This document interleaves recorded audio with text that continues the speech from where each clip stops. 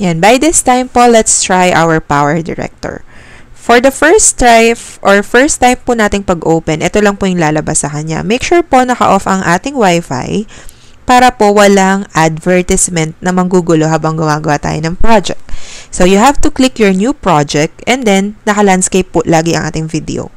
So, yan. Magla-landscape po automatic yan.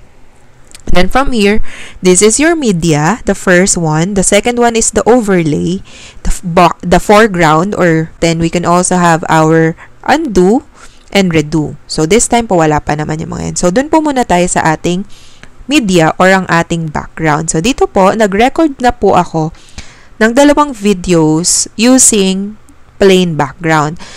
It is better to use white or green screen. Ito po yung tinatawag nilang green screen or chroma key. Dapat po solid yung color para po madali po nating mabubura. Pag hindi po kasi ganun ka-solid, mahirap pong mag-delete ng background. Next, we can now add our overlay. So, kukuha naman po tayo ng pang foreground. Ano po yung ilalagay natin sa harap ng video? Click the second one, yung diamonds po natin dyan. We can use or type text. Pwede rin pong mag-overlay ng video or pwede rin naman pong picture. So, in this case po, gagamit po ako ng pictures. So, gamitin pa rin po natin si prevent the spread of COVID-19.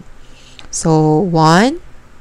So, para madagdagan po yan, click again overlay, photos, and then, yan, hanapin mo na po yung gusto mong file. Yan, kung makikita nyo kung saan po napunta, just drag papunta dun sa isa para magkasunod. So, kung makikita nyo po, ay, ba't nasa gitna? Sapaw naman. So, iusog po natin. Yan. Tapos po, yung video natin, uy, nag-set up pa lang ako yan. So, adjust. Yan. Okay na. So, yan. Ito po, again, you just have to hold and drag kung gusto nyo po mas maikli or mas mahaba. So, dito po, kailangan nyo po idikit yung photo para walang space na maganap. And then, ganun din po, i-adjust nyo kung saan po siya dapat nakalagay. And then, drag and drag. So, in this case po, we can now start our lesson.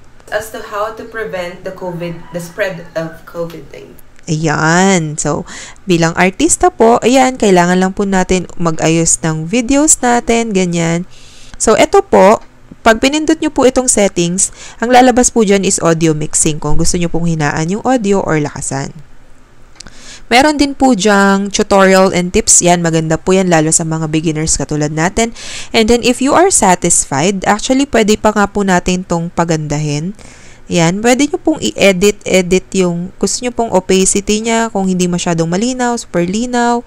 Filter kung gusto nyo pong pagandahin, paartehin. Yan, pwede din po. Or original na lang. Ako original na lang. And then, if you are done, you can now click the play muna para make sure natin kung natama ba nangyayari sa atin. So, click nyo po yung background niyo para tuloy-tuloy po yung play. Good day to all. For today, we will discuss as to how to prevent the spread of COVID-19. Yan. If you are done with your audio, your video, adjust natin. Ayoko niyang part na yan na nag-edit na ako. Yan. So, click this arrow. And then, save to gallery. Dahil libre po ito, wala po ang Ultra HD at Full HD. Pero okay quality na po ang HD na 720p. Then, click Produce. Yan. Kakabahan ka. Bakit may biglang lumabas na di ba po parang subscription? Huwag po kayong matakot doon. Click nyo lang po itong arrow na to.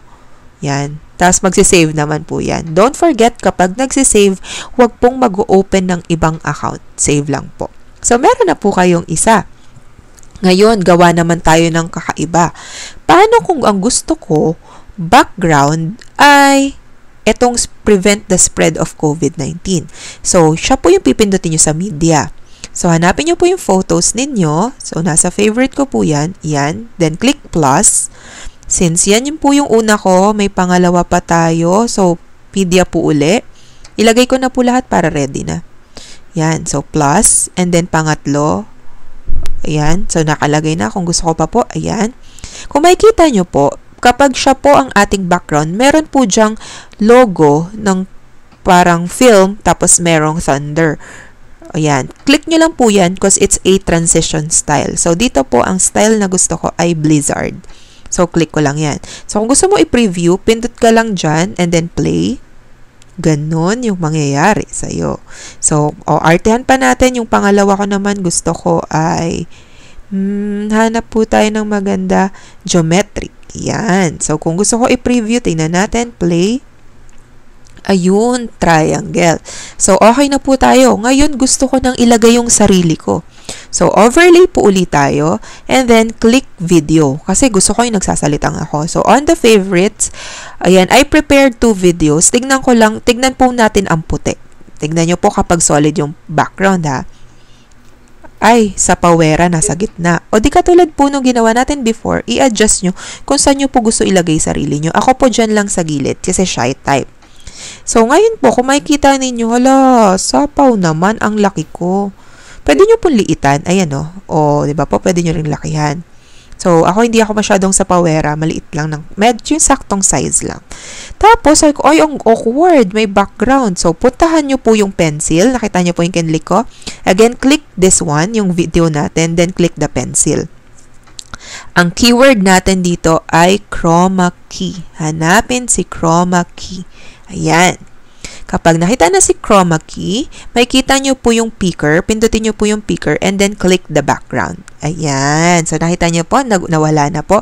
So, you can adjust. Ayan. Uy, nawala na yung mukha ko. Adjust. Ayan. Adjust nyo po para mas malaman nyo po yung kailangang mawala. And then, click back the arrow. Ayan. So, you can now start. Good day to all. Ayan, di ba po? Ang ganda na po. Uy, parang ang liit ko. Gusto ko medyo malaki. So, lakihan po natin yung sarili natin. Lipat natin sa kabilang side. So, again, balik po ako sa video ko. Play natin. Go. Good day to all. Ayan na po. Yan, di ba po? Nakakatuwa. So, play nyo lang po yan. Preview dito po dapat yung video na to. Good day to all.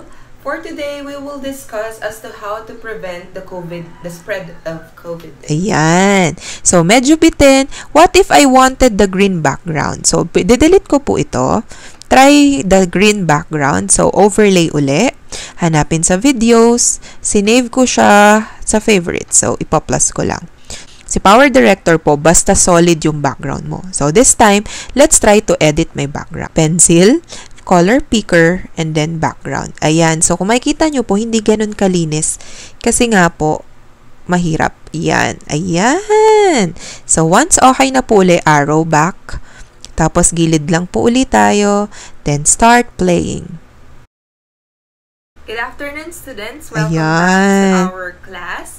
And again, I want to thank you for participating to our Energize. Ayan. So, kung gusto nyo naman pong i-edit yung time, kasi po ito, parang 5 minutes po yung default niya. I-drag nyo lang din po. So, hold and drag para humaba. Hold and drag. And then, once done again, click this arrow up, arrow sa side, save to gallery, 720p, produce.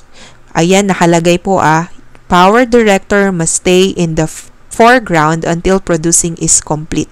Huwag mag-open ng text message or ng chat or ng kahit ano po. Hayaan nyo po munang mag-save. Yan. Okay. So, ayan na po. Complete na po. Paano kung gusto ko collaboration with another teacher? So, pwede kang mag-overlay ulit. Overlay, gusto ko ng video pa din. Hanapin ko yung puti. Ayan, 10+. And then, back. I have to go back to my video. Ayan. So, may dalawang icon na akong nakikita. Katulad nung ginawa natin kanina, pencil, click Chroma Key, color picker, and then click the background, and then back. So, liitan natin ng konti. Ayan. So, dalawa na yung icon. Yay! Pwede na kaming mag-collab na dalawang teachers. O, di po ba? So, you can just play this po. Pwede nyo na po yung i-play to try it out. Good day to all. Ayan na po. Yun lang po, magsasapawan ng boses. So, katulad po kanina, settings, then audio mixing. Yan. Alin po yung mas mataas, alin yung mas mababa, and then proceed to save. So, may kita nyo po, dalawang ikaw, or pwede po co-teacher ninyo. O, di po ba ang cute? So, ayan po ang ating Power Director. Libre po yan. Wala pong bayad. It works offline.